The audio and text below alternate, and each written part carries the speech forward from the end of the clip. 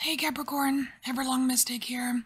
So I have a wolf spread that I made, and we're gonna get you a wolf message. So the positions, so you can do this for yourself at home if you want. This one is either unlimited growth or unlimited strength. It's kind of based on Fenrir. Here we have change that is known. So a change that you've been working on or change that you know about. This is unknown change. This is something that's changing that you're not aware of.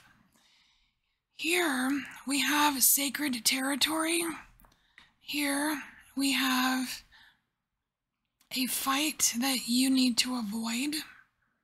Here we have a raven friend, because the ravens are friends with the wolves and they help them out a little bit. And then over here we have psychic abilities, intuition. So let's get your King of Wands. Okay. So the King of Wands is I think that's what Leo got too. King of Wands. There's protective energy here for you, Capricorn. It's like being the protector and being the doer. You're the one that does things, Capricorn. You do them. You take action. You actually take action to make things happen. Instead of just dreaming about it, wishing about it. This is the source of your growth, is by actually doing things, doing something about it. That's like your superpower.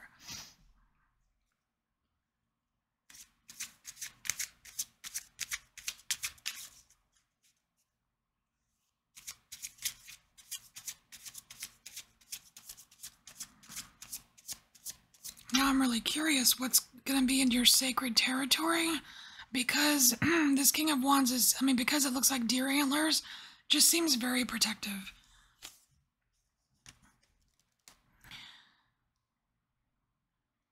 I'm just getting family with this.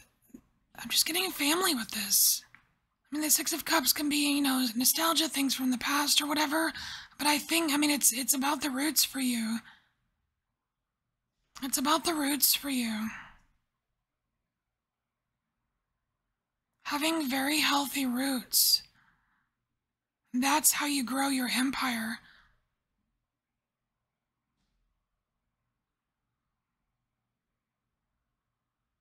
And I do like the fact that the roots in this card are the only colored parts. They're so vibrant. These roots are vibrant, they're intricate, and it's not what everyone sees. What everyone sees around you, like they see the tree. Look what Capricorn has grown. It's like other people aren't aware of what actually goes into it. All of the things that you do, right? So let's look at a change that's happening that you're aware of.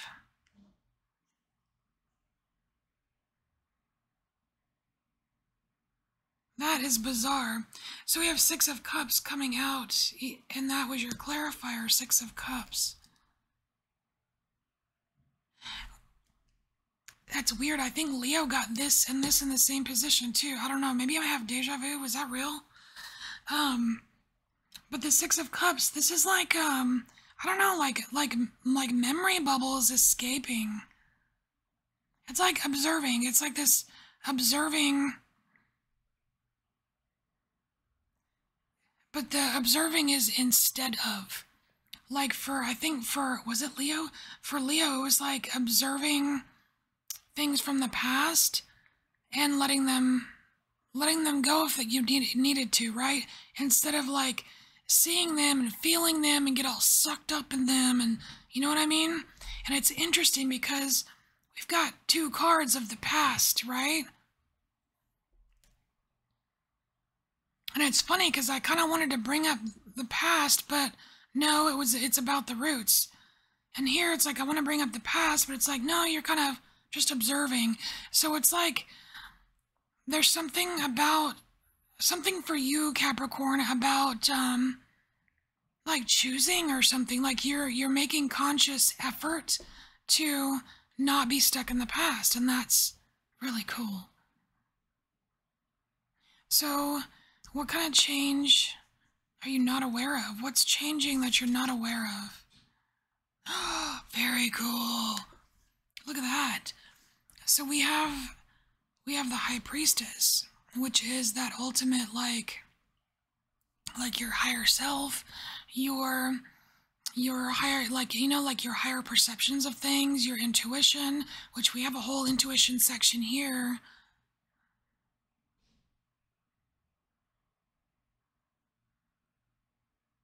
It's like the way you see yourself in the universe, or the way the universe sees you. I don't know, there's something about the reflection here. All right, let's see. Clarification. High Priestess, Capricorn.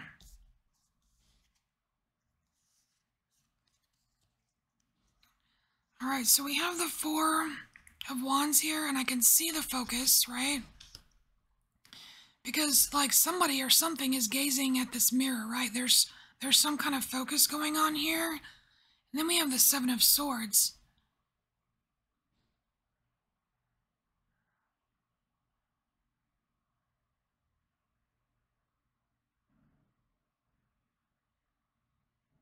It's weird. It's almost like this fox here is completely aware of all of these other swords, but he knows which one is for him, and he is protecting it. I have a feeling this has a lot to do with authenticity, Capricorn. It's like right under your nose, you know, like right? Because like it's deceptive, right? Like the Seven of Swords can be deceptive, but it's more like it's something happening right under your nose, this change. And it's a change in your perception. It's the change in the way that you see yourself.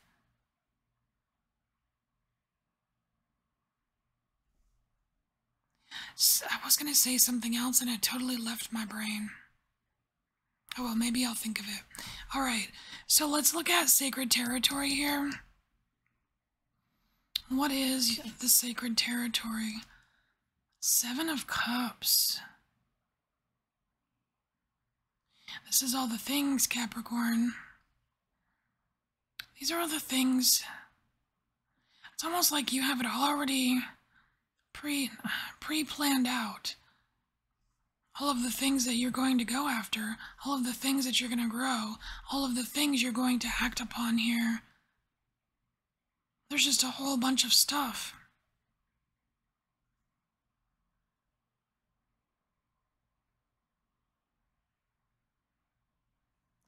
It's weird, it almost feels cluttered. And why would your sacred territory feel so cluttered? Is it too many? Is there too much here? And you're not letting some of it kind of float away?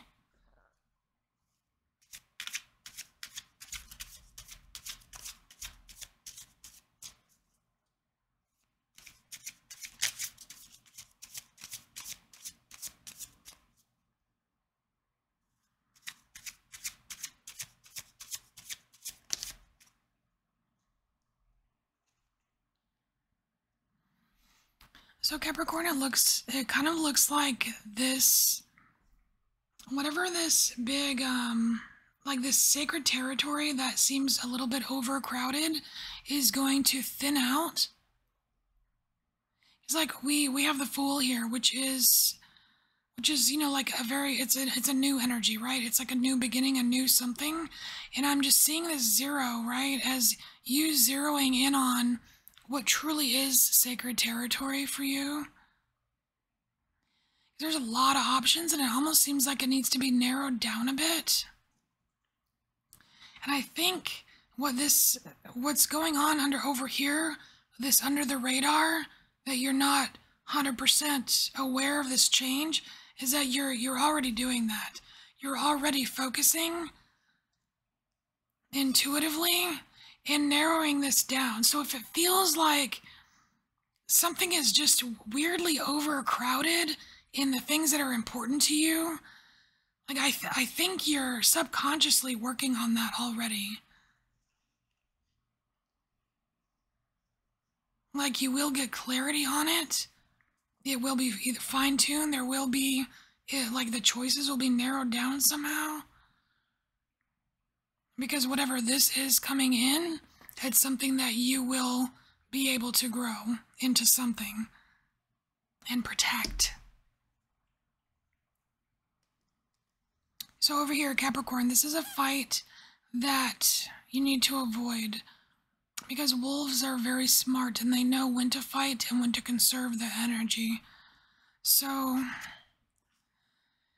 here, showing up as the star.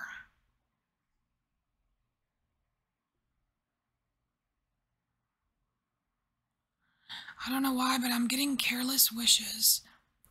Like, I know there's a song, Careless Whispers, but this is careless wishes. Huh. Are you getting carried away with what you're wishing for?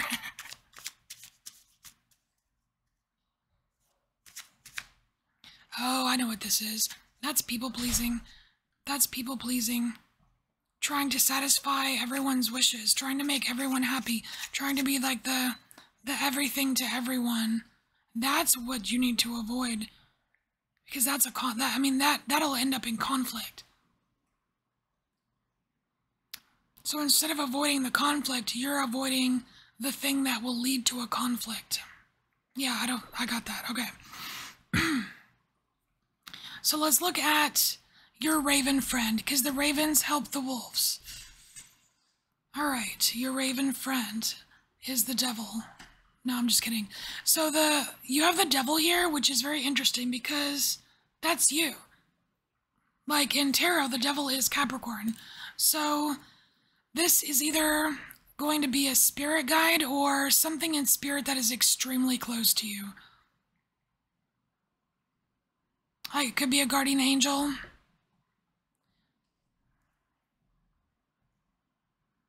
So what are they helping you with? What is your raven friend helping you with, Capricorn?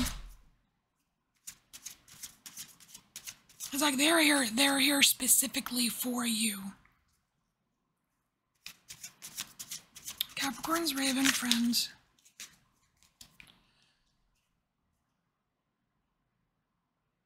Oh, interesting.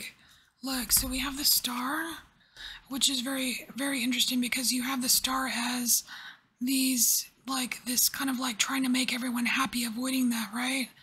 Because it wastes your energy. But here, it's like you've got this raven friend, which is like a spirit helper that is helping you identify. It's like it's helping you tune in because the Son of Cups, like, I know the Son of Cups is like the Knight of Cups, but I sometimes get the Page of Cup vibes with it too, which is for me a listening card. It's like you're getting hints. Your raven helper friend is giving you hints with these situations that you need to avoid so that you don't waste your energy on unnecessary conflict. And overall, it's, it helps you out. It helps you achieve your goals, not other people's goals. And again, it's fine to help people, but you know what I mean. It's like we're talking about you. All right, so the last placement here, this is psychic abilities or your intuition.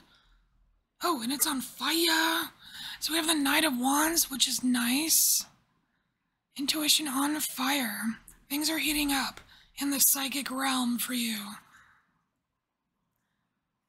Things heating up for Capricorn in the psychic realm. What is this about?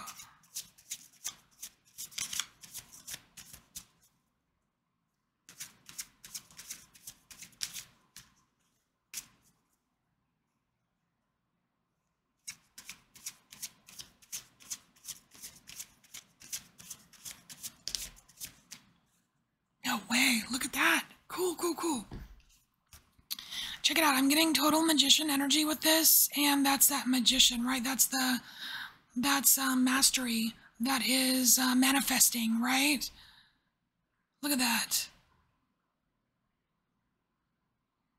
So what's cool is, like, we've got this Knight of Wands, right? The wands are the wands. Here's the wand that's missing from this picture, because this is a flaming sword.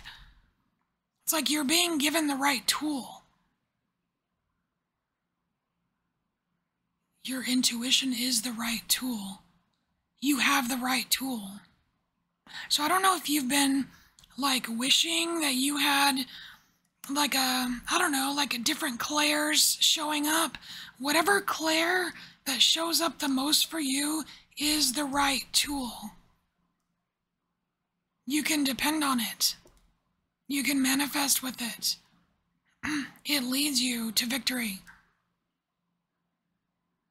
You can trust it. That is super cool. So let's get, we'll get 2 oracle cards for advice or just extra information for you. Gotta move these out of the way.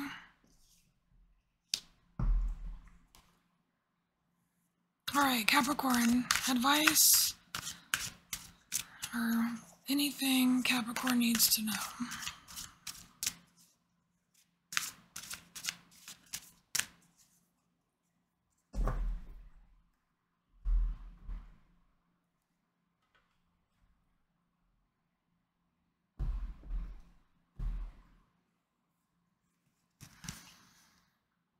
All right, so we have number 8. Excuse me. What's happening to me? The universe doesn't want me to tell you this, but you're headed for some bliss and comfort. All right, we have number 8, win, bliss, and comfort. Feels really good. It looks kind of pink there. It's looking pink and pretty there, Capricorn. Let's see. Let's get an alchemy of astrology.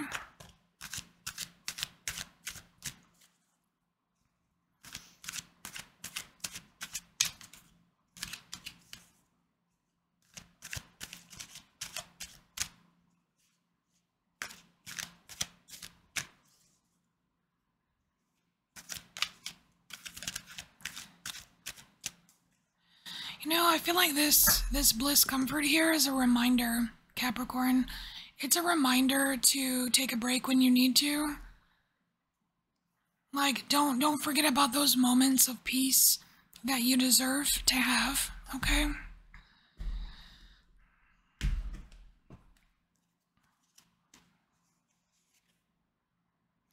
Look at that, purify. I think Leo got that too.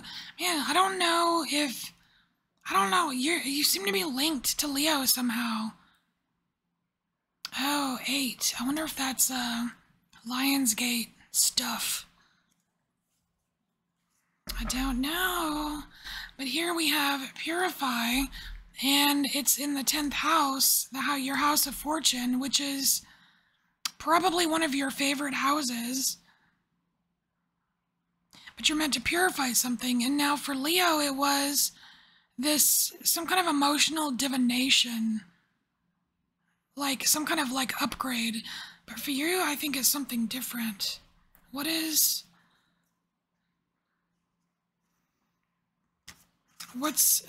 Capricorn to purify? What is Capricorn to purify?